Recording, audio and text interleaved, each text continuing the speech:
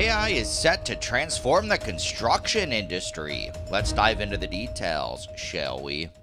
Artificial intelligence has entered the construction industry, and early adopters say that efficiencies and cost cutting measures will revolutionize the $10 trillion sector of the global economy for the better. Supply chain and building material software company DigiBuild has been using OpenAI's ChatGPT to bolster its program for months and is set to unveil the results at an event in Miami on Wednesday evening. But ahead of the announcement, DigiBuild CEO Robert Salvador gave Fox Business an exclusive sneak peek of how the powerful AI tool has improved efficiency and slashed costs for the firm's clients, and he says the technology will be a market changer. The construction industry is still dogged by the high material costs and supply chain woes brought on by the pandemic, and DigiBuild software aims to help developers and contractors save money and improve their schedules. The help of AI has provided a remarkable boost to that end. To the company's knowledge, DigiBuild is the first to introduce ChatGPT into the construction supply chain, and the firm has some inside help.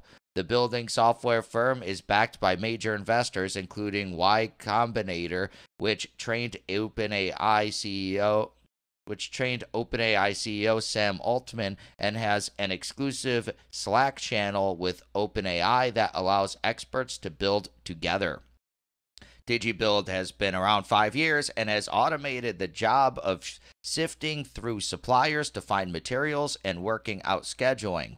Now, what used to take a team of humans hundreds of labor hours using Excel spreadsheets, notebooks, and manual phone calls has been reduced to a matter of seconds with the help of language learning models. ChatGPT has taken us to the next level, Salvador supersonic. Instead of spending multiple hours probably getting a hold of maybe 5 or 6 suppliers, ChatGPT can find 100 of them and even automate outreach and begin communications with those 100 suppliers and say, hey, we're DigiBuild. We need to find this type of door. Can you provide a quote and send it back here? He said. We can talk to 100 suppliers in 1 minute versus maybe a handful in a couple hours. The CEO offered a real-world example of a job where material costs were literally slashed by more than half using the new technology. It's crazy because it's like just getting started too. One of DigiBuild's clients, VCC Construction, needed closet shelving for a project in Virginia, and the builder could only find a quote for $150,000 with limited availability.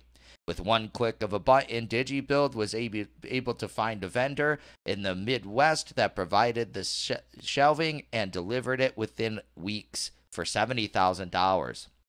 Salvador says to imagine those results for a $500 million job or across the industry, he expects AI technology to become widely adopted.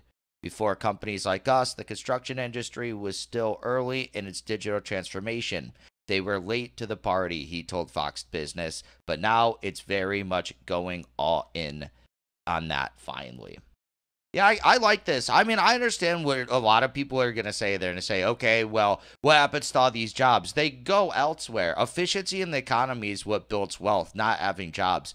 I've heard people say this before. If you really want to create jobs, get rid of tractors and have people start digging with spoons. You'll have a ton of jobs, but the jobs will be very labor intensive and they won't pay that much because what's the output? This is going to cut a lot of jobs, but it's going to save buildings are going to cost way less. Construction projects are going to cost way less. So it's going to save all those companies tons of money. And then, then we could do bigger projects for cheaper. Yeah, I think it's awesome. So I like it. But that's just my opinion. What's your opinion on the story? Please let me know in the comments below. Also, be sure to smash that like button, subscribe to the channel for daily news updates, hit that notification bell, and share this video to help spread the news. Thank you so much for watching, and I'll catch you in the next one. Peace out.